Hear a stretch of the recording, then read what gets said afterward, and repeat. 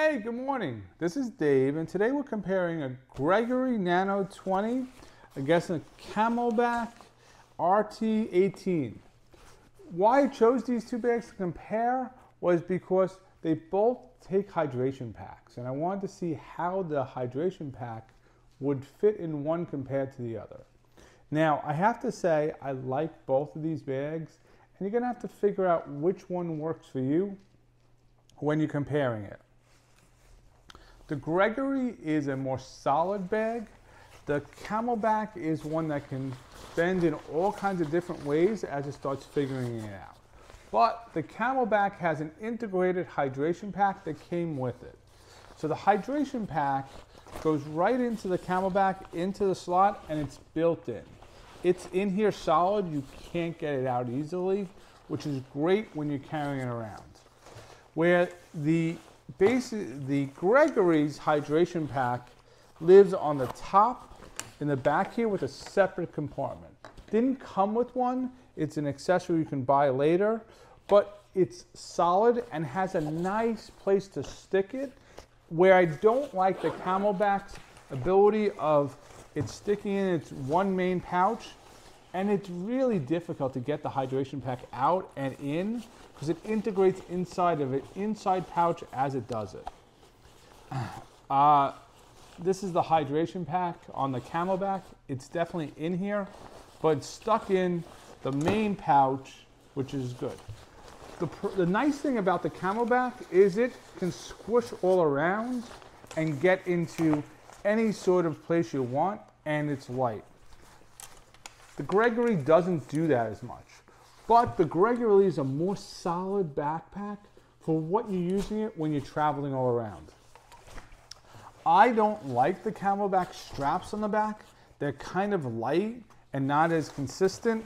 The Gregory's provide a lot more support as you start carrying it around and doing it. It's definitely a better bag, and it's built better as it does it. What about the pockets on the side? Because I'm always concerned. So I grabbed my Microlite 17-ounce water bottle that I carry with me, keeps everything cold and hot, and I'll do another review on the Microlite a different day. But sticking the Microlite in the Gregory sticks out a little, but it's definitely in solid. On the Camelbak, it sticks in, but that's the problem with the Camelbak. It immediately comes out. If I did the same thing with the Gregory and I try to make it come out, it's not coming out. You can see it's sitting there, it's not coming out. That's where the Gregory is better than the Camelbak as I think about it. But the Gregory's is a more solid backpack, and you have to know that. Because of its air pockets in the back, it's got this solid piece that has air pockets in, so air pocket flows, where on the Camelbak, you're not gonna get that. It's a plastic piece that's rubber that goes right against your back, and you're gonna feel more sweat. Sweat's not gonna go anywhere, it's gonna stay with you with the Camelbak. The Gregory also has better pockets and better places to hold stuff. It's got a top pocket on top, perfect for wires, cables, keys, phone. And then it's got a main compartment here, which I love the main compartment because it's big enough, and also the Gregory material is easy to clean.